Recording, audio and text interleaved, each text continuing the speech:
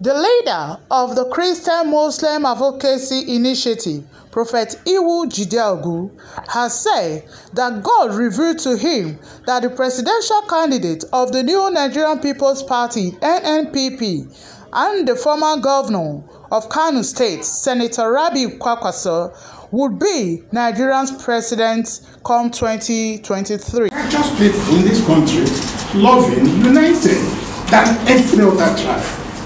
But at the end of the day, as we are approaching, people's diverged.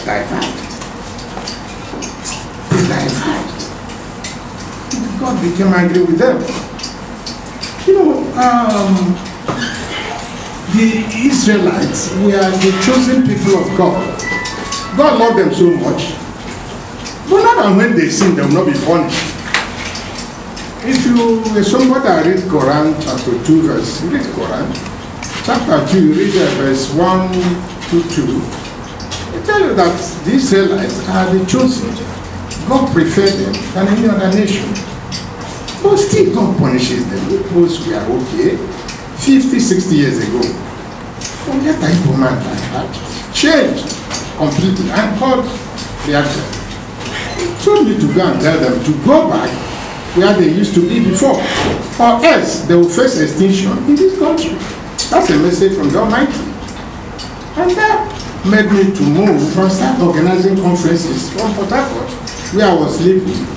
I was at Heartland FM radio, issues of the moment, for 6 months. Every Thursday I used to be there, talking to the Igbos. I moved to Enugu. At the time I came to Lagos, I was in Igbo. These tracts are printed about 3,000 copies. There's an invitation here. 3,002. Igbo, God said this one God is not true. Igbo, Cheten, Abumufu, I remember the song my mother used to teach me in those. It's a popular song. If you are born about 60 years ago in Igbo land, you will know it. Anywhere Igbos gather, they will sing this song. Igbo, Iwu Jideogu Ogbu, Gamwane Jozo Tinyerem, Ogbu, Gamwane. So Igbo don't add another God to me. But today I don't know where it was.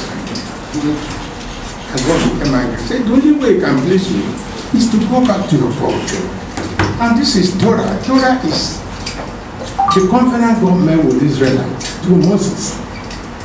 Honestly speaking, 80% of culture practiced in Igbo lands before Christianity came till early 70s, they are all written here and practiced the way it is. But today, Igbo man say he doesn't believe in culture.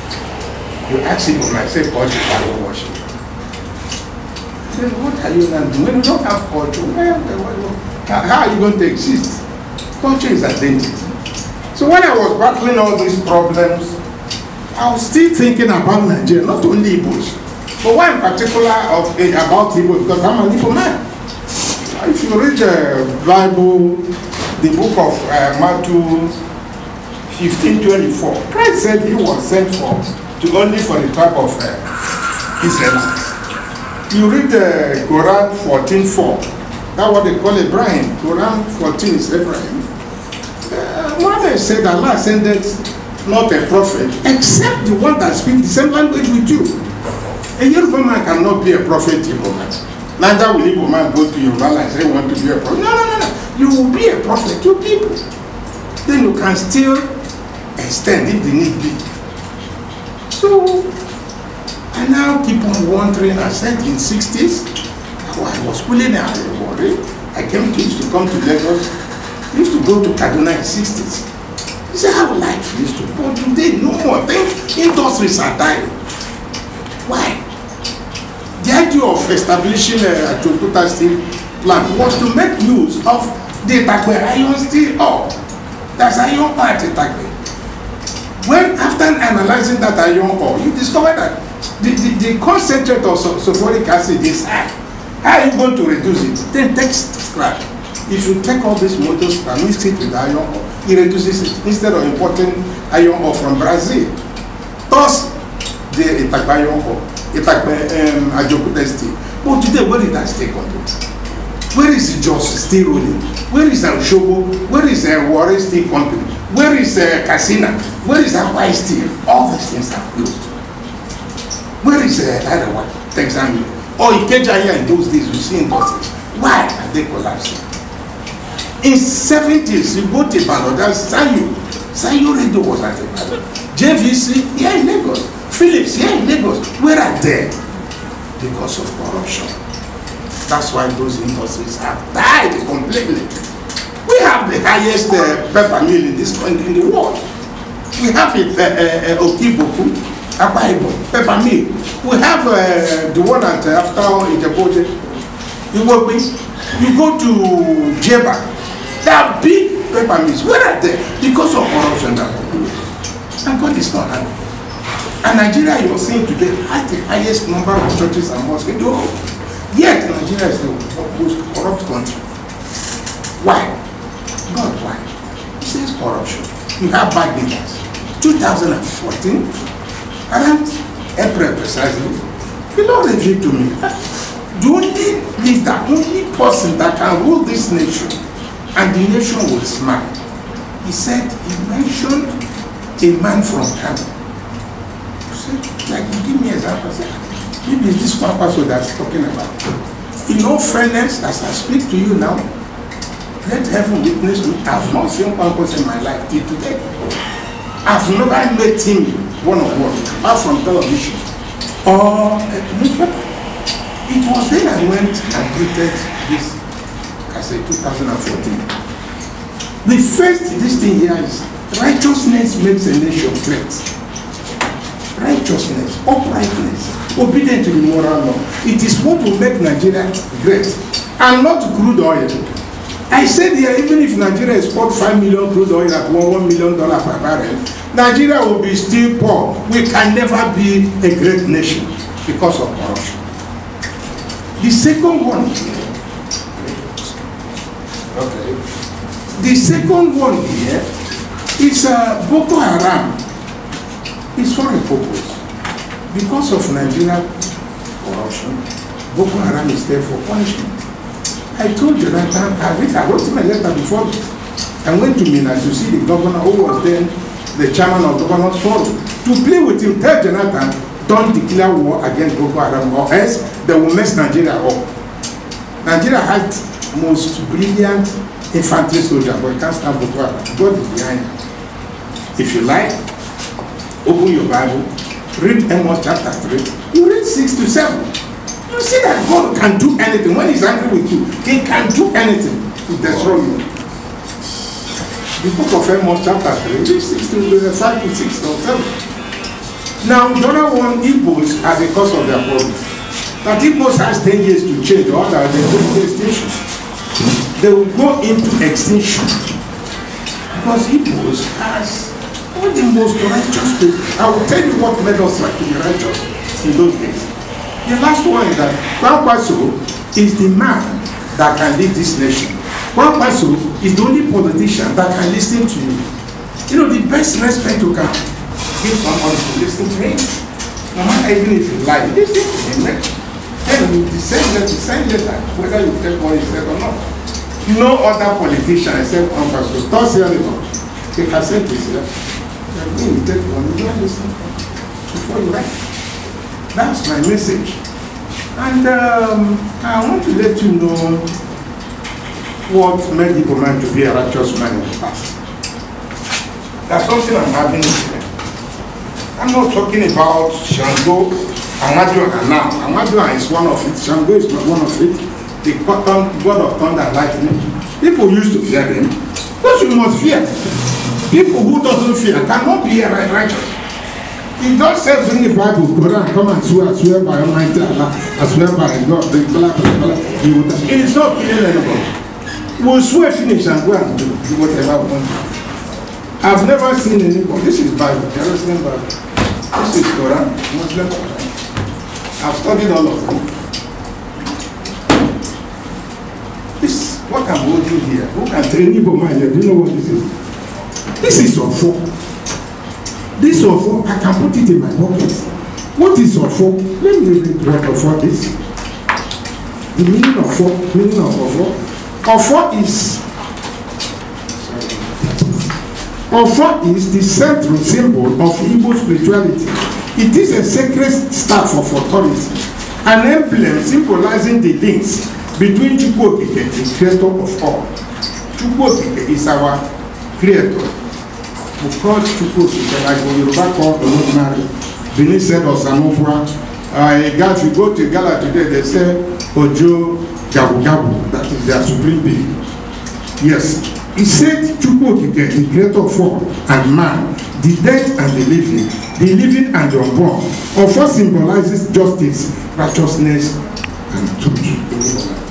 As I'm holding this Ofo, I will stand before you people and put my slippers, whatever we are in. I say that Ofo is in this my hand. Any day, as I'm holding this Ofo, I will steal.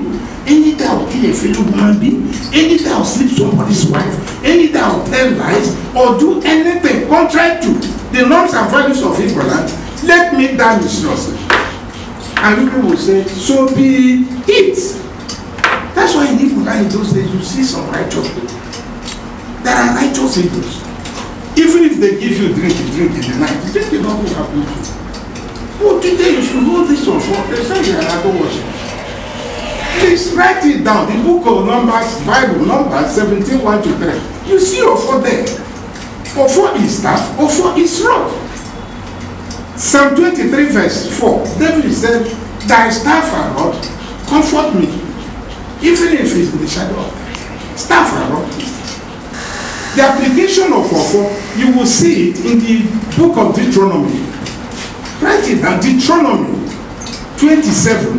You read verse 19-26. Your foreholders in that community, they have a duty to do, to play. And if you're a foreman, he's a righteous man.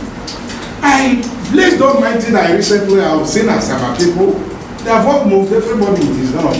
They gather in the community, putting on white and white shirt, red cap, and no white cap. I saw also people too. 3 days ago, I saw killing people that started gathering. Without Ofo, you can't be a genuine. You can't fear. You will kill your brother. You will betray him. So that's exactly what makes people righteous. Go back to it. You are talking of Amadio. Amadio is when somebody has committed, you go and call the God of thunder and lightning. Like the one they called out of one now. They have started catching those who kill the church members. They have said, Africa is full of spirituality. That's why when white people come, they will carry our shrine and run it. So that is my message. That Nigeria must go back to, to the root, the truth of the matter. God revealed to me that problem of Nigeria is Christianity and Islam. Thus, I registered Christian and Muslim Advocacy 2015. This is a business certificate. A letter I wrote to Buhari asking him, please organize Christian-Muslim conference. Let me speak to them. Through this Quran, through this their Bible, then we'll know this. And when we know the peace, our property, Buhari replied me through Nairek. Nairek called me, Nigeria religious, and they called me at Abuja and went there. They gave me, I said, what is this? When are you organizing conference? Religion is going to put us in trouble. Religion is the cause of immorality in this country. Religion is the cause of hatred. It's the cause of violence. We can't continue. We've been existing before religion came here. Why are we deluded? They came with this. Immediately I went and typed another letter, submitted it to the Secretary to Federal Government. Look at it.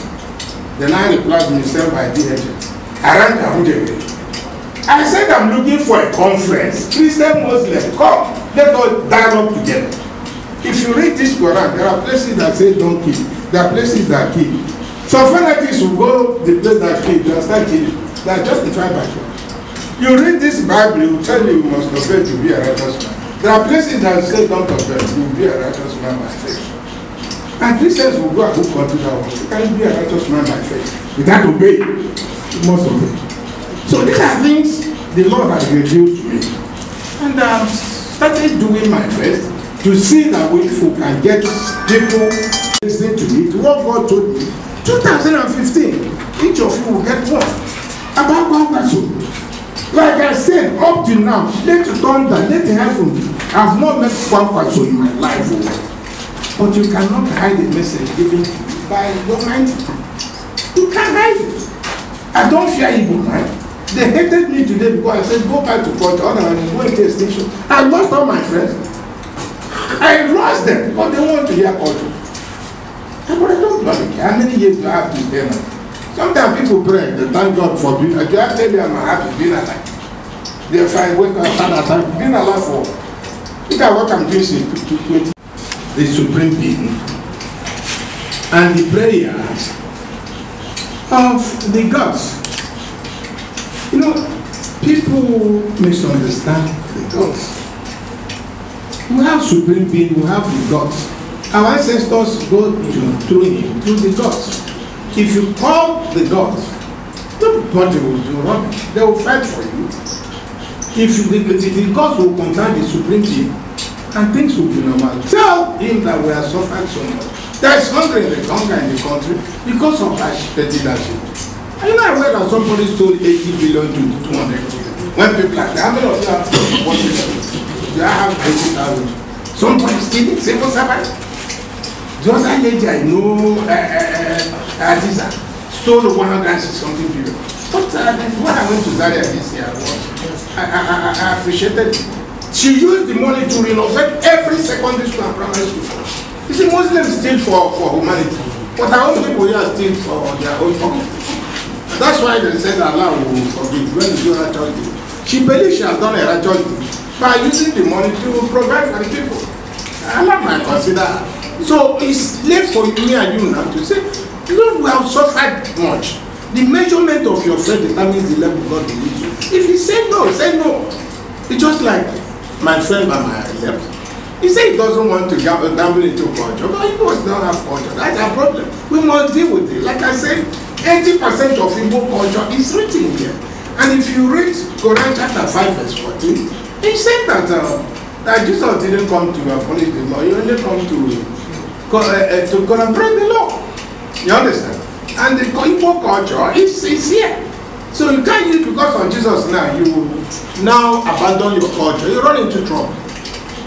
So last year I was at Only Palace. Some women, Yoruba women, so many of them, tie their white here and the white cap. Tell you that when Jesus came, he did not abolish Yoruba culture. If Jesus abolished other people's culture, not Yoruba culture. So continue holding our culture. If here, I can see that what the problem religion has caused. About Islam and Christianity. Let me start by saying that Prophet Ogbu, who has just spoken to us now, actually is not much known to me. But ever since I came into contact with him and listening to the gospel he is preaching,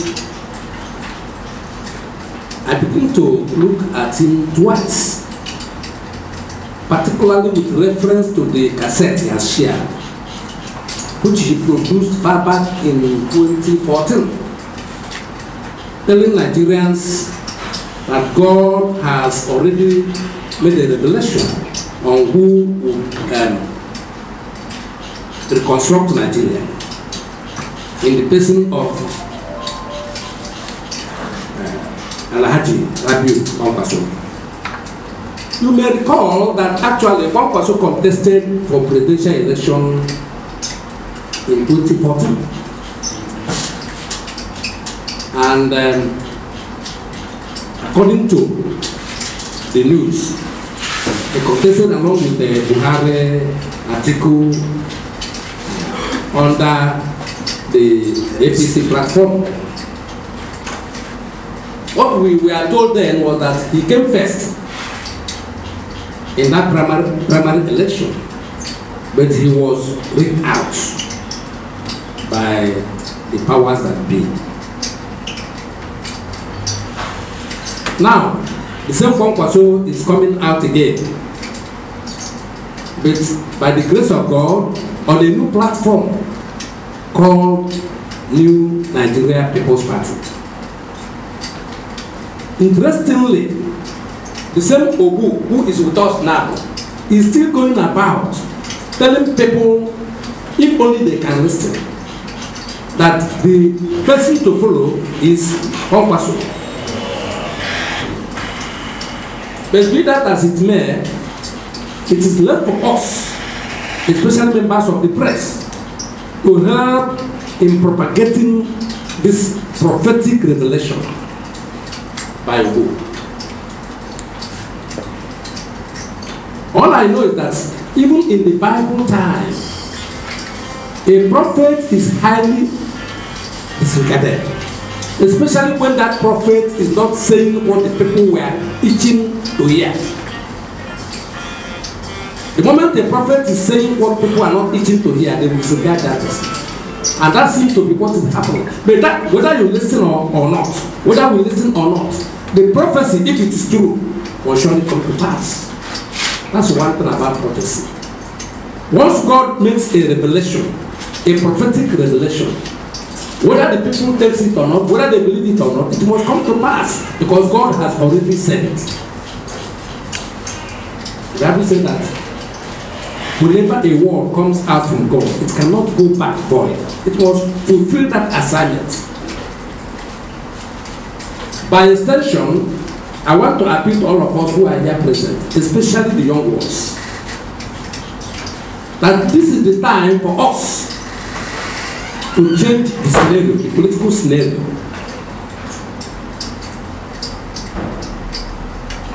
By cutting the hegemonic existence of the old parties. They have not done us any good. Nigeria has continued to degenerate from bad to worse, and now I don't know where to worse now. Nobody is finding life easy in Nigeria again. And I have said this thing often and often again, that until we begin to have a change of attitude towards politics, we cannot get it right. Some people will tell you that it does not matter, that your vote does not count. Who told you? It's not true. It is not true. Now we have become wiser than ever before. Nigerian youths have become wiser than ever before. Nigerians as a whole have become wiser than ever before. It has got to a point that we must arise, we must get up from our comfort zone in order to change the political equation. So I advise that we have to rally around Kwankwaso. Good enough, our prophet said he has never met him. Has never met him, but because God has revealed this to him, he is going about propagating God's revelation for people to listen, for people to comply, for people to obey. So I want you to support NNPP in order that we will have a new political revolution in Nigeria that will usher in the dreams of the present age. And so shall it be in Jesus' name. Came to him since 2014, and that was when we made the cassette 2015. 2014. 14 years. What I want to say is this. When God speaks, it is left for us either to obey or to disobey. Because the first law of God is trust. In the garden, after God created Adam and Eve, he told them, the fruit of this tree in the middle of the garden, do not eat it from that tree. And he said to them, the day you eat of it, surely you shall die. They are free to eat it, and they ate it. They choose to do that. So when you look at Nigeria today, all of us, we agree that we are far away from God. That is the truth. There's no person, any person that is saying we have God is just deceiving himself. And it is our disobedience to God, whom we preach every day, that today you can see all the punishments. A land so blessed, yet we are suffering. If you are working to travel out of this country, you see the level of suffering that we are suffering in this country. So for me, I still believe, I don't want to argue anything, but I know that the moment Nigerians begin to have the fear of God, true in their hearts, truly in their heart, they fear God, God will have mercy on us. But as we continue to believe that through religion, going to church every day, going to mosque, that we are dear to God, that is a lie. And that's why you see corruption everywhere. So it is left for us. We can still say, God, we don't want to obey your prophet, and we do whatever. We can vote for Tinubu, we can vote for Obi, we can vote for any other person. But I think what God is trying to tell us is that Kwankwaso is the man that I have chosen for you. But you are free. God doesn't coerce people. God doesn't constrain people to. He doesn't compel people. So, but he has done his own bit, because the Bible said that if a watchman sees war coming. The prophet, who was speaking during a press conference, said though he has not met Kwankwaso for the first time before this revelation, but that God has several times told him that a man from Kano will become the president in 2023. Joy Enamuna, Seabed TV.